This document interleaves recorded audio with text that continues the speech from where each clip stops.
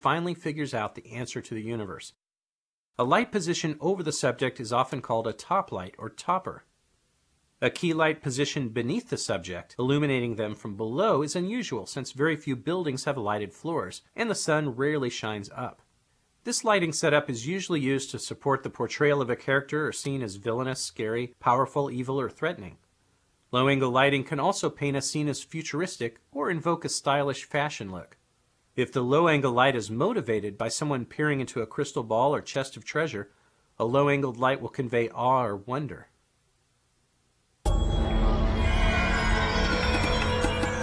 If you need 2 or more key lights to get enough light on your scene, place them as close together as possible so they merge into one light to avoid multiple shadows. If your talent's going to move during a shot, position the key light or direct the actors so they will not cast an undesired shadow on other subjects or objects in the scene.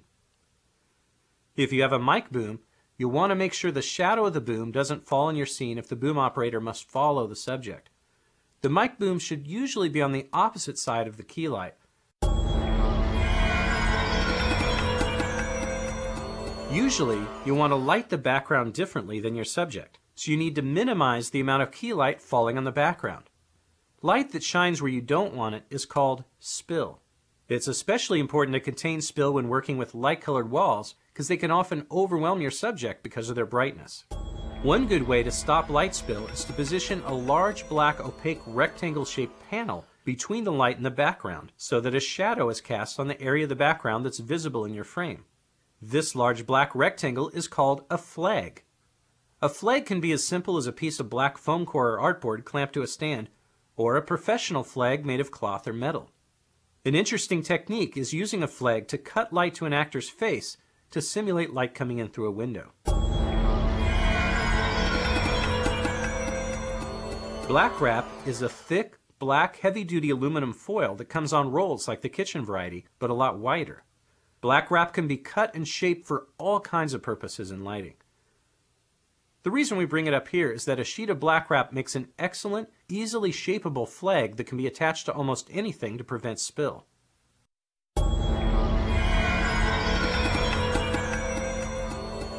Now we're finally to the second point in 4-point lighting, the fill light. The purpose of the fill is to lighten, but not eliminate, attached shadows created by the key light to set the desired mood. Usually, instead of using a light for fill, I use a reflector, which is a flat, usually white object that bounces key light back into the shadow areas left by the key light. The fill light should have a soft quality since its purpose is to wrap around the subject and fill in the shadow areas that are not lit by the key light.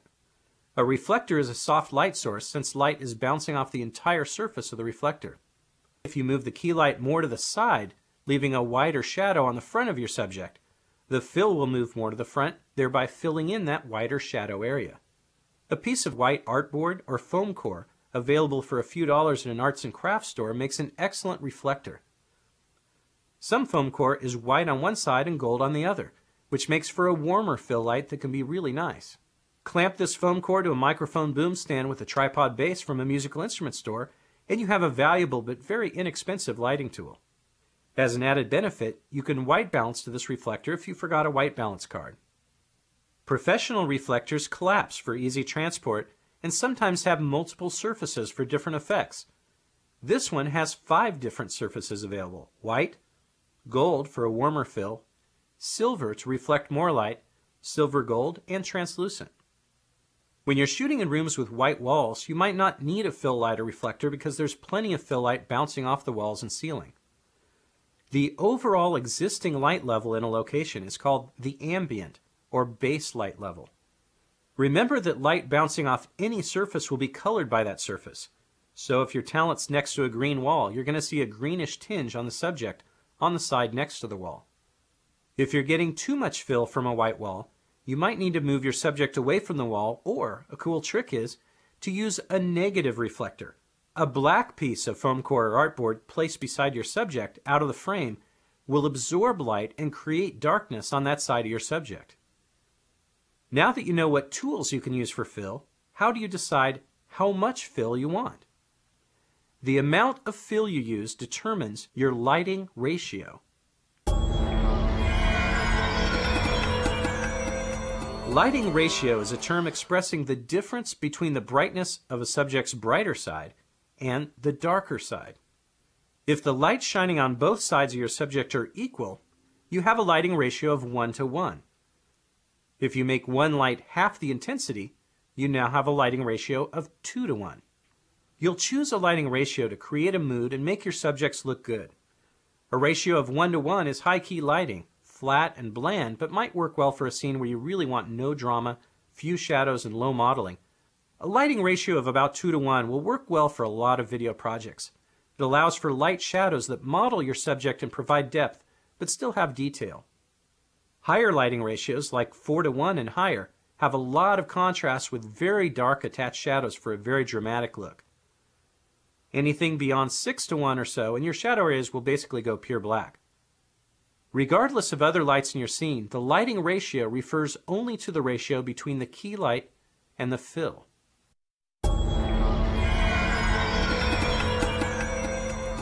The third light in 4-point lighting is called the backlight, which is positioned behind and usually above the subject. Sometimes you'll want or need to position the backlight a little to the side. The purpose of a backlight is to define the edges of your subject and separate them from the background by creating a rim of light around your subject. The backlight is often the difference between a mundane, mediocre shot and one that really pops off the screen. The backlight is very important to draw your viewer's eye to your subject and create depth in your composition. Backlighting is essential where there's a danger of the subject merging with the background, such as an actor with a dark shirt in front of a dark background. Usually hard light is used for backlighting. For smaller areas, I use a little 150 watt Lowell Pro light that is usually plenty. If you don't want your stand to show up in the shot, like I have, you can use a little clamp with the Pro light. Here's a shot with nothing but a Pro light with a blue gel on it.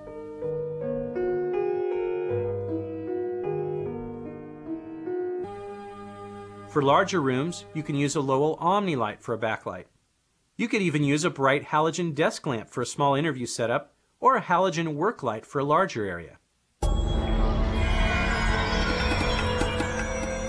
To guide and shape light to fall where you want and nowhere else, professional lights have hinged metal flaps called barn doors. The barn doors are like tiny flags attached to the light itself. Remember that once a light has been on for a minute or two, the barn doors get hot, so use thick gardening gloves when adjusting them. In a pinch, you can grab barn doors with a C47, but never touch anything that's really hot. That actually applies to life as well as lighting. You can use a pale blue gel on the backlight called a CTB gel that tints the backlight about the same color temperature as sunlight. It can give a shot an open, airy feel like there's a window or skylight somewhere behind the subject. An amber, orange, or rose-colored gel on the backlight will bring out warm highlights in brown or medium-colored hair and subliminally simulate a happy, optimistic sunrise or sunset through a window in the background feel. If the backlight is too bright and you can't move it farther away, you can add an ND gel to bring the light intensity down. A colored gel or diffusion gel will also bring the light down, but an ND gel does it without coloring or softening the light. A backlight positioned lower and to the side of your subject accentuates their jawline and is called a kicker. It's not an unquestioned absolute law of lighting that you're forced to automatically put a bright white rim of light around every subject in every shot. You want to make sure your key and fill are dialed in as well as possible before turning on your backlight.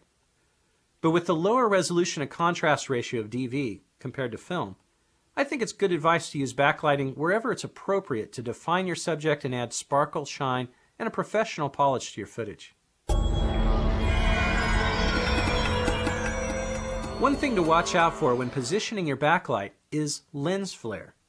When a light is shining directly on your camera lens, you'll pick up a pattern of dots across your screen that's probably unwanted. To eliminate lens flare, raise the backlight high and aim it down so the light shines on your subject, but not on the lens of your camera. You can also use the barn doors on the light to shield the lens.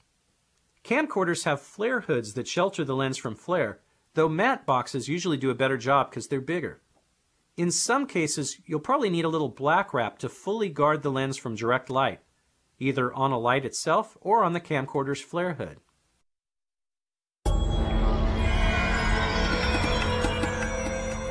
The fourth point in our 4-point lighting method is called the background light. With a separate light, you can further distinguish your subject from the background by lighting the background darker or in a different color than your subject. The technique of lighting different layers of your composition, like foreground and background, with different intensities, colors, or qualities of light is called layered lighting.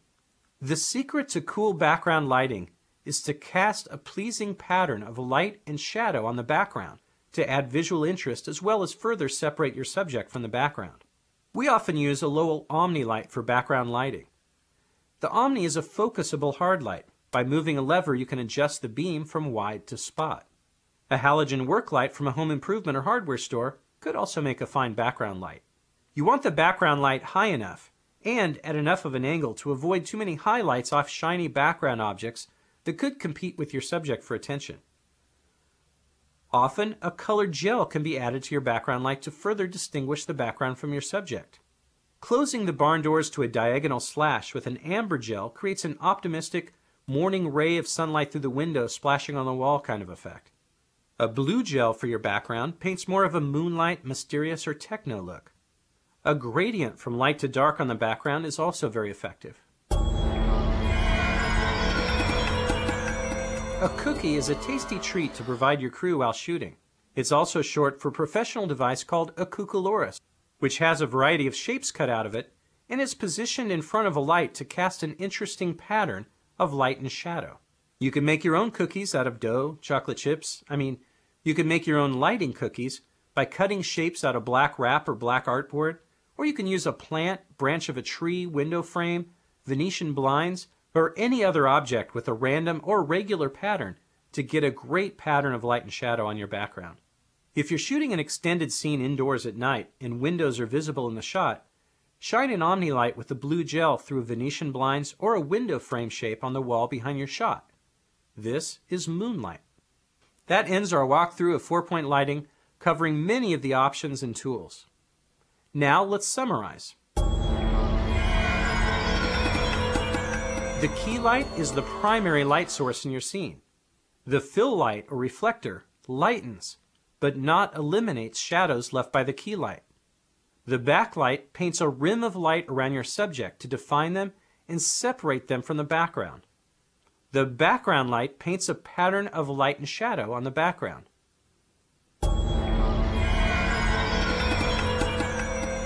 Now, here's the dvcreators.net 4-step lighting process. This is a great starting place for a lot of different shots, from interviews to scenes from a short or feature film to marketing or training videos. Number 1, position the key light for the mood and effect you want on the shot. Try to minimize light spill on the background. Then place a reflector at a 90-degree angle to the key light to lighten shadows left by the key light. Move the reflector closer or farther to create the desired lighting ratio. Then, put a backlight behind your subject to paint a rim of light around their head and shoulders. Add a warm or cool colored gel if desired. Use an ND gel if the backlight's too bright, and watch for lens flare. Finally, position a background light to cast an interesting pattern of light and shadow on the background. Use a colored gel if desired. Lighting a scene with this 4-point formula, whether it's with a Lowell DV Creators Kit or a China Ball whiteboard and halogen work light, will give you amazing professional results in a wide range of situations.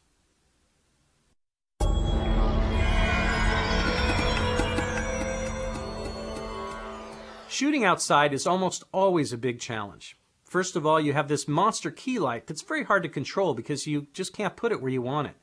Also, over a course of a day, it just keeps moving and changing brightness and color all by itself. Cinematographers hate shooting in direct sunlight. The first options are to try to shoot in the shade or to choose an overcast day that'll give you a giant soft light that might be a little flat, but much better than the blinding sun.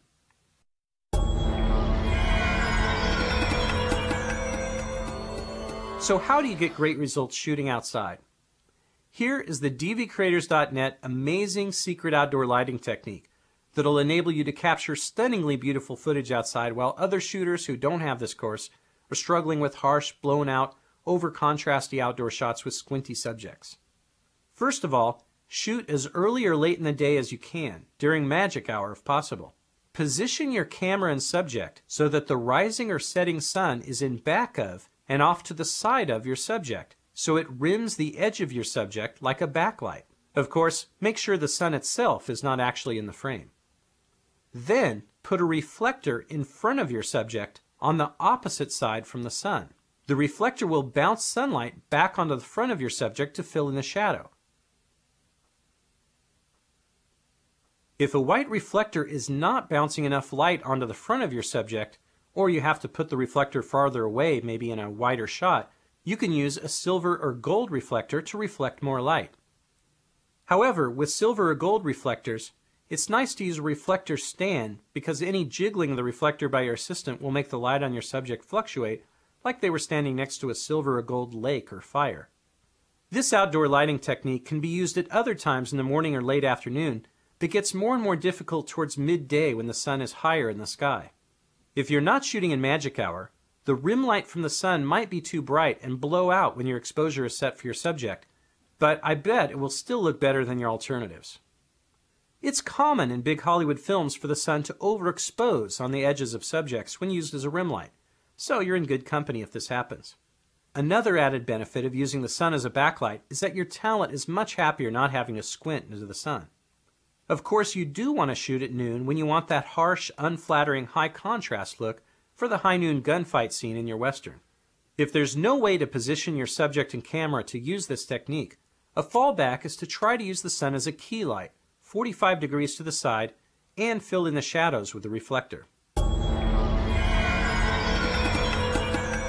In some cases, you might want to use a diffuser to soften the harshness of direct sunlight. A diffuser is a large piece of translucent fabric on a frame that you position between the sun and the subject to diffuse and soften harsh sunlight. The diffuser, in effect, becomes a large soft key light that retains the nice sunlight look but makes a huge improvement in the quality of the shot by filtering the harshness out of the sunlight. In this setup, the diffuser is also cutting the light to the reflector.